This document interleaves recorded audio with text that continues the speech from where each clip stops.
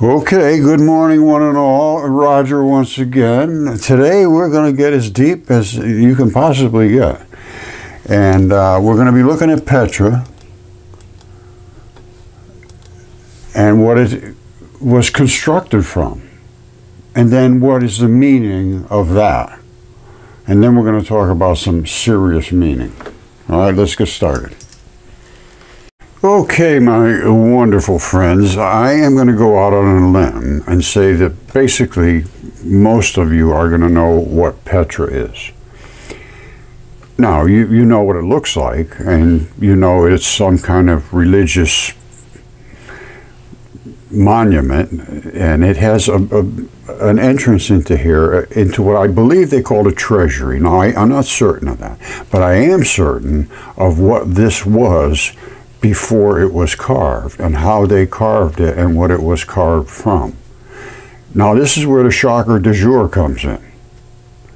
That, my friends, is an artery. And originally, I believe it was packed with blood. And this is carved from blood. These right here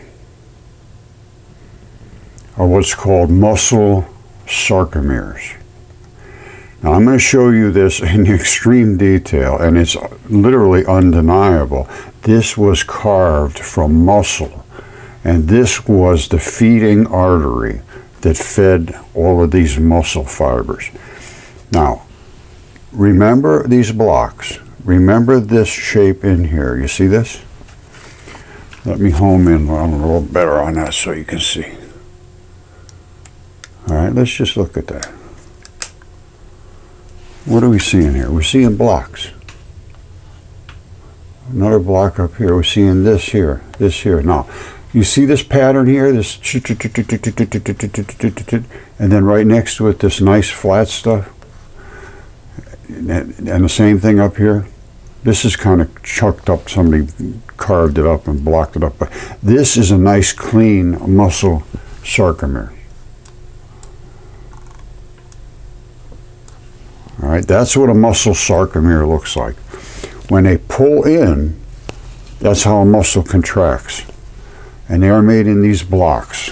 And can I prove that? I believe I can.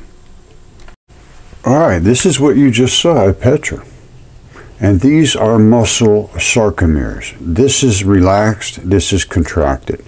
And they erode sometimes on these lines. They're less stable than there's one side that I showed you was nice and basically smooth, and then there was one side it was all black and scratchy like that. Let's just look at it again. Remember this configuration, and that's what muscle is. All right, there they are right there. Now, you remember I showed you the scruffy looking side, and then a nice flat clean side?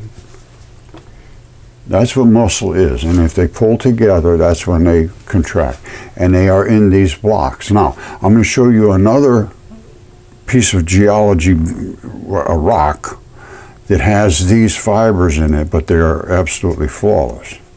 And here it is right here. Now, that muscle sort of twisted and so forth, but these are the muscle fibers. And then this is blood. This is the blood that services muscle. When you have muscle and you're working that muscle, you need a hell of a lot of blood. And that's what this is. This is blood. So that is muscle cut like this, and we can see those sarcomeres. So that's pretty obvious what we're looking at here. Okay, prepare thyself, Petra. This right here, and this right here are all arteries. And that was the feeder artery that fed all these. And all this is muscle. You see the blocks of muscle? Remember I showed you the ones right here? These are all blocks of muscle. All right, and this is where the blood would have ran. Because you have to have all blood servicing all of this stuff. Now, so here's Petra, And then they carved some stuff up above it here. I'll show you that in a second. I believe that what I'm going to be showing you is here and then right up above. Now, connective tissue has white, tough connective tissue, and then it has bloody stuff. Up here, it appears that it started into the muscle area. All right, so from here up, I think it's starting into muscle. And connective tissue is starting to shoot out like this into the muscle. I mean into the tendons. Because what I'm going to show you now is tendinous material above. You see this? Here's your muscle, totally clean sarcomeres, really good looking stuff for muscle. But it has to connect somewhere. And it has to connect to some kind of a tendon. And this is the tendinous stuff. And that was what I showed you, I believe, up above Petra. Now, I can't swear to that, but I believe that's true.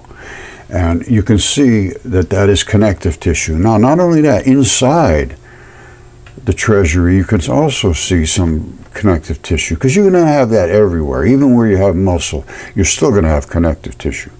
And that is inside here. All right, this is all, you know, membrane-ish connective tissue, whatever you want to call it. And there's blood pores coming through there. I believe this is tendinous material. It's so hard to say, to be certain. You'd have to really do some studies here. But as far as I'm concerned, this is no question whatsoever. This was carved from muscle. And here's what muscle looks like in electron microscope. There it is. There's Petra, only Petra is crunched it together better. And then you'll find somewhere in there's going to be a major artery. And it could be coming right out of this area here. Hold on. Let's look into that. That could be Petra right there. Yep, I think that's Petra. And these are those valleys that are running through Petra. I mean, I'm sorry, that's just what it is. It's like I said the other day, it's not my fault. It's just here. And if you don't pay any attention to it, then that's your fault. All right, so this is connective tissue. The white stuff is tough. That's the tough stuff. This just erodes away very simple because it's basically fleshy, bloody flesh. This is the tough stuff. This is the connective tissue, the white. All right. There were some anchors up here going to where I'm not certain, but you could absolutely see that we were starting with muscle sarcomeres. Okay, my friends, this says right here millions of years in one picture because they think this is laid down, then this one, and this one, and this one. That is biology right there, just like I showed you at Petra. Now, at one time, I would have considered that academia just had understood what they thought was right, and if I presented the evidence that it wasn't right, it would be examined. But I have been 15 years realizing that is not the case. And a lot of what I'm showing you here right now refers to documents that were written in those very caves, in Petra, and in the Nag Hammadi texts, and in the Dead Sea Scrolls, and all of these places. They wrote about these events that are happening right now, where is a denial of truth, and it goes a lot deeper than that. So I think I've shown enough today that you understand. We don't understand. We do not understand. And the only way to understand is to examine this evidence and not to just to dismiss it because it's too scary. And I'm telling you, it's scary. There's no question about that. No question whatsoever. When this, in a microscope, an electron microscope, is the same as these right here. And a person can stand there, basically. They're about the size of a person's height. One sarcomere. Now, and you can see this is the level of the blood where it's sort of pooled at the bottom. and sort of separated some of the heavier stuff probably from the lighter. And that's what happens. Blood has different specific gravities of the different parts of the blood, and it is loaded with metals. All right, I've done a lot of research on this biology because when I found out that the rocks were biological, like even this hair follicle, I've shown this hundreds of times. This is about 1,000 times bigger than a human. And that would mean, you know, about a mile tall guy. And then I have little ones that are just the same as us. And they've been CAT scan, DNA tested, 100% human. So I thought academia was interested in the truth. I find out that's just not the case. And it was exactly what it stated in these ancient texts, which is what we're going to be going into the next video. I'm going to go very, very deep with this, and it's going to be meaningful. Now, if it's not having any meaning to you, that's fine. If it does, I would think that's finer. So I'm going to wrap it up today for this. Like I say, this is just to get you started with the fact that we are not understanding, let's put it that way, of our ancient past, and I see no interest in understanding it. I see interest in dominating students.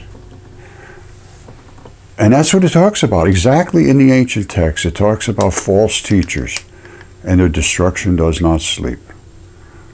And if they won't speak about these kind of things, which cannot be denied, are in plain sight, my DNA tests, my CAT scans, my specimens, all available to be reviewed.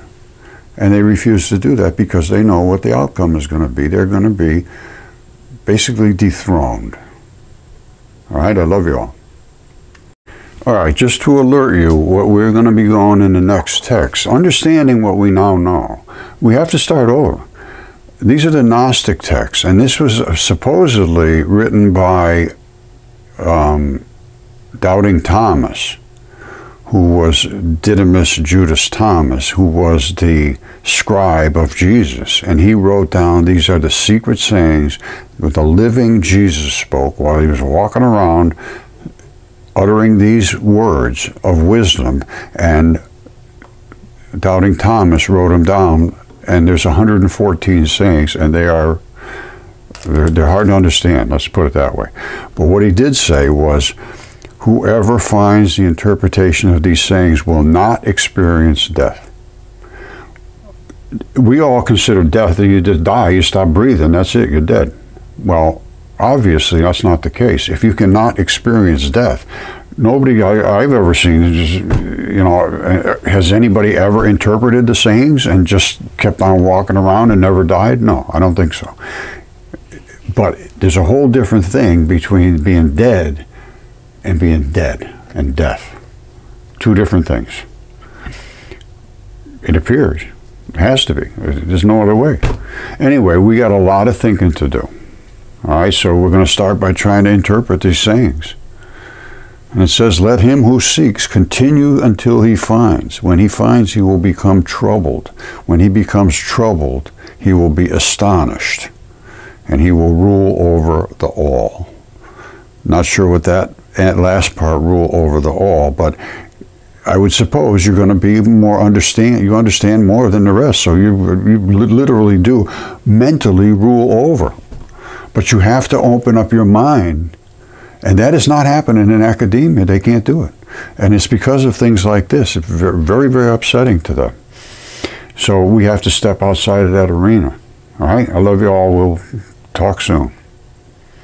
I just want to throw this in. This is from Pink Floyd. I'm not going to play the music, but they did this in 1972. It's called Mud Men. Somehow they knew. This is very, very cool. And this was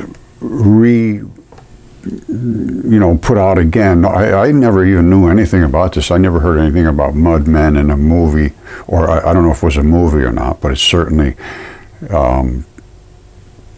could have been. Now, like I say, this goes way back to 1972. And this was reissued 2016 by somebody. I don't know who put this up on YouTube, but this is pretty accurate, to be perfectly honest with you. Watch what you see what happens here. Now, how they knew to do this, I have no idea. Look at this. These are all up in the body of this creature.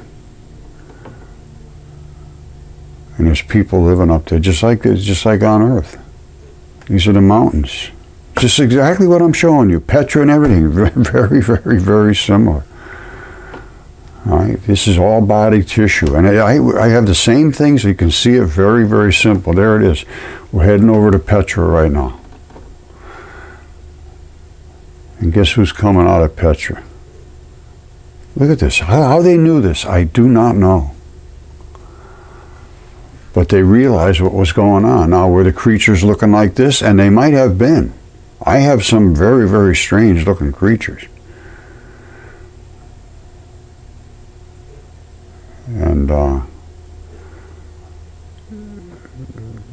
it's just amazing. You should listen to the music of it, Mudman. It's very interesting. It's really good. But they'll probably kick me off if I was to play the music as well.